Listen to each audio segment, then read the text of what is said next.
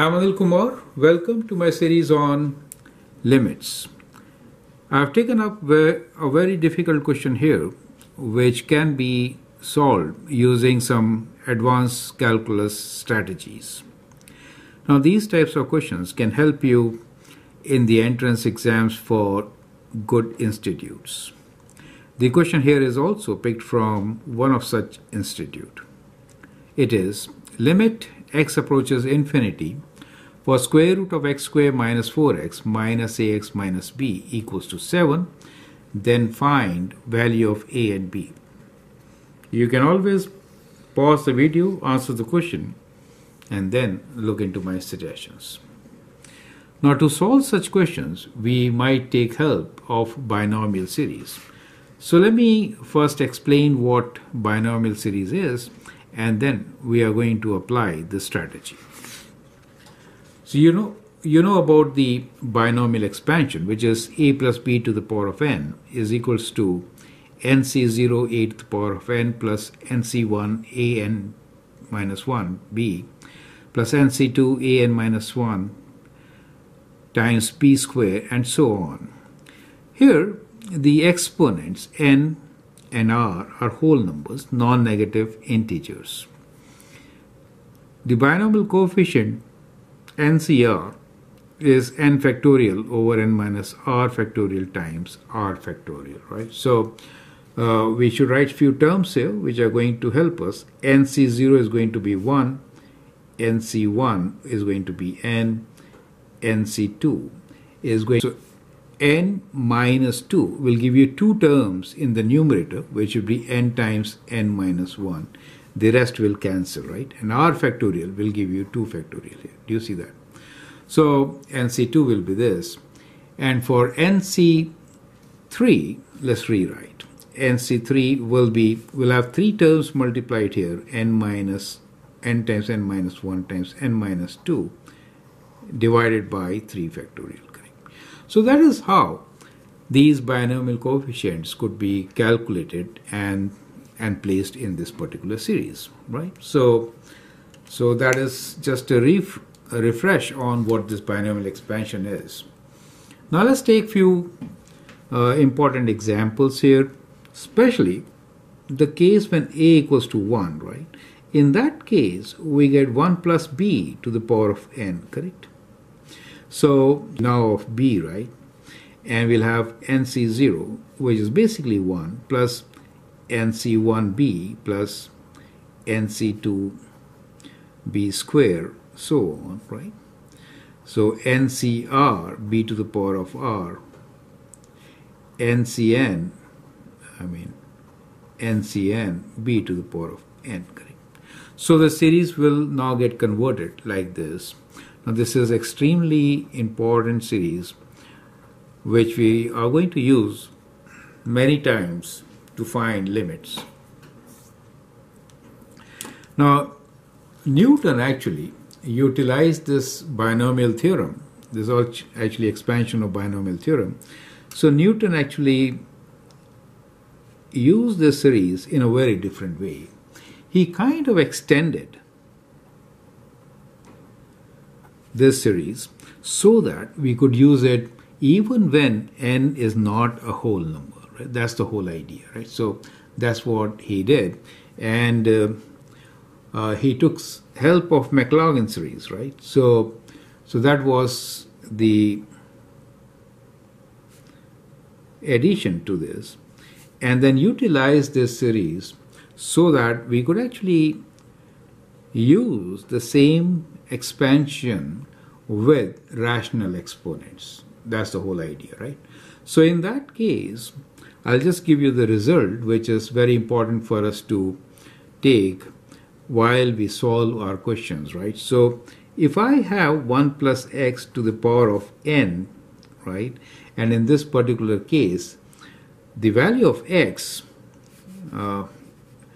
extended for, let me write here, expanded for this value of absolute value of x less than 1, a very special case, right? So in that case, 1 plus x to the power of n could be written as 1 plus the same formula. What I'm trying to say, exactly the same formula. However, you can use n as a rational number. That's very important, right? So we'll write this as nx plus n times n minus 1 over 2 factorial x square plus n times n minus 1 times n minus 2 over 3 factorial x cube, and so on. You get an idea, right? So that is the use which, that is the extension which we are going to use in most of the cases where limits is very difficult to find. And you will soon learn that whenever we have a limit which will be of the type infinity minus infinity, there is an indeterminate. We'll use this particular series to solve. Perfect. So with that, let's now solve our question. Okay, so a brief introduction of binomial series will really help us to solve this particular limit. So the question for us is, if limit x approaches infinity for square root of x squared minus 4x minus ax minus b equals to 7, then find the value of a and b. As you can see, it is of the form infinity minus infinity, right? So that is the form. So it is an indeterminate which can have a limit. We are given limit of 7. Now we need to find what a and b is. So our strategy here is to use binomial series.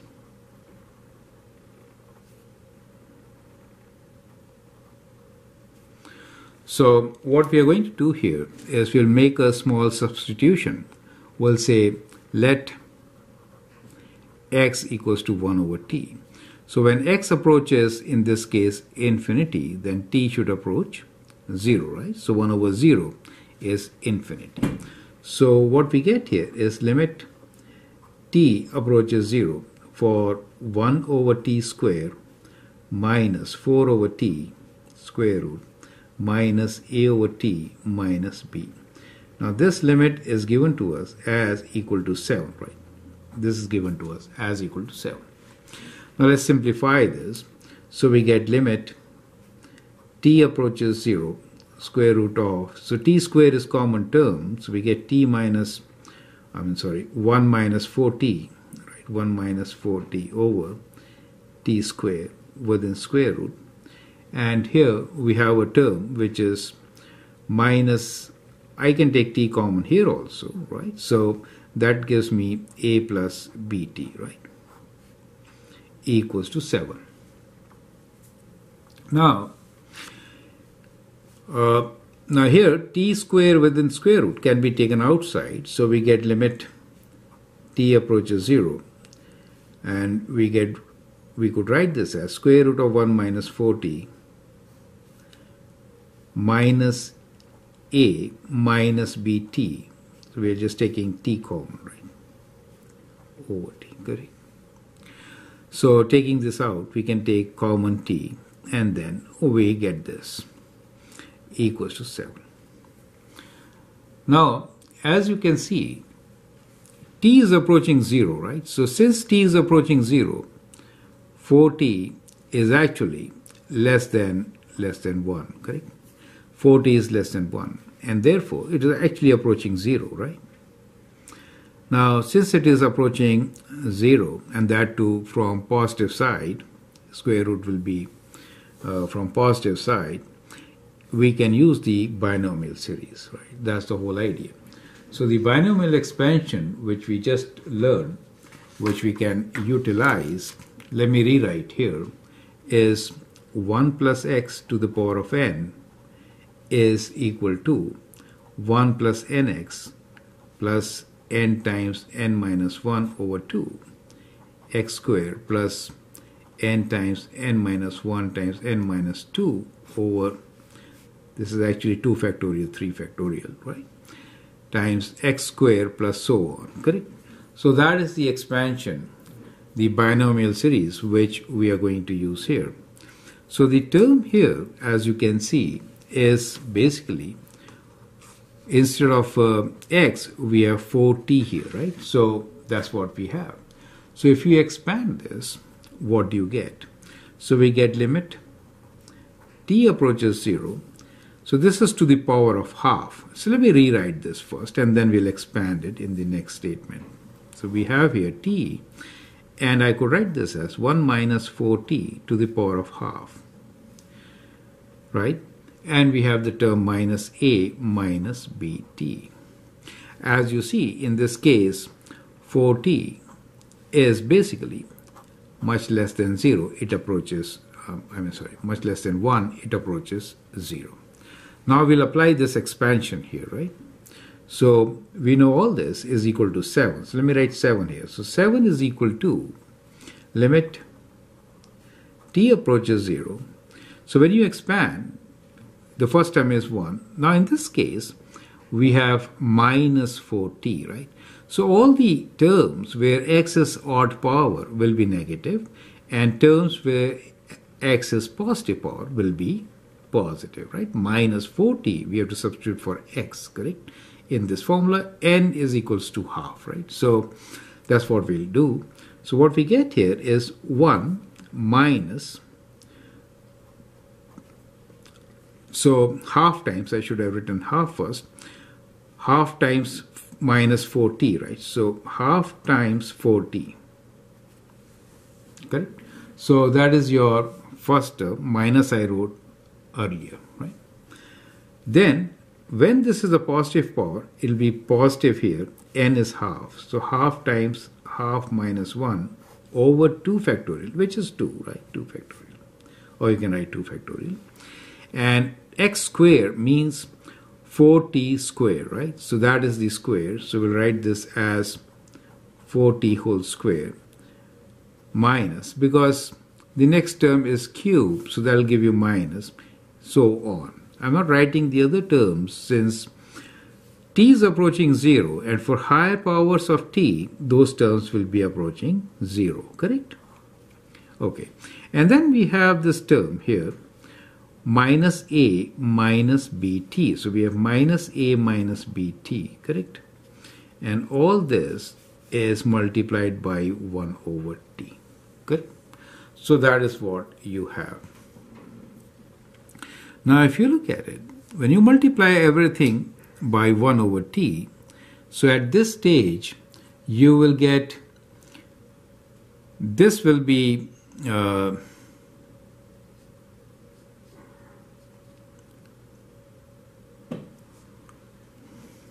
so let's just expand this, right? So what we get here is 7 equals to limit t approaches 0. So when you multiply here, the first term is minus 1. So minus 1 divided by t.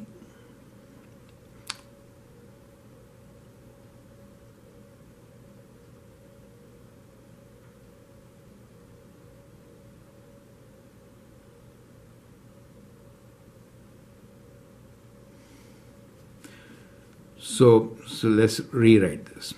So we have 1 here, and in this case we get minus 2t, right? So we get minus 2t. Here it is half minus 1 is minus 1, right? So this term, basically you find that this term will be having a coefficient of t. So when you divide, that will be going to 0, right? So this term will be, you can write this as half, you can write 1 over 8 with a negative term. We'll just keep it like this. Over 2 and 16 t square, okay. Minus so on. All these terms will be actually 0. And here we have minus a, and then we have minus bt. Everything is divided, by t. So in this particular expression, when t is approaching 0, higher powers of t, will be approaching 0. So this will approach to 0, right? All the terms after this will also approach to 0. So what are you left with? So if you analyze this, you are left with 1 minus a, and with t, you are left with minus 2t minus bt, correct? So that is what we are left with. So you could write this as limit t approaches 0, 1 minus a, right? That is one term which is left. And then if you take minus common, we have 2t plus bt, right? These are the t terms left over t. That is what is left with us. Now if this has to have a limit, right? So in that case, 1 minus a should be equal to 0. Correct? So if this has to have a limit, so in that case, 1 minus a should be 0. So let me rewrite this as 7 equals to limit t approaches 0. So the first term is 1 minus a over t.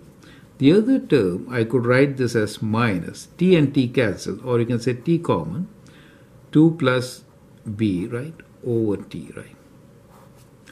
Now to have a limit in this particular case, 1 minus a should be equal to 0, right? So this implies that 1 minus a should be equal to 0, which gives you a as equal to 1, correct?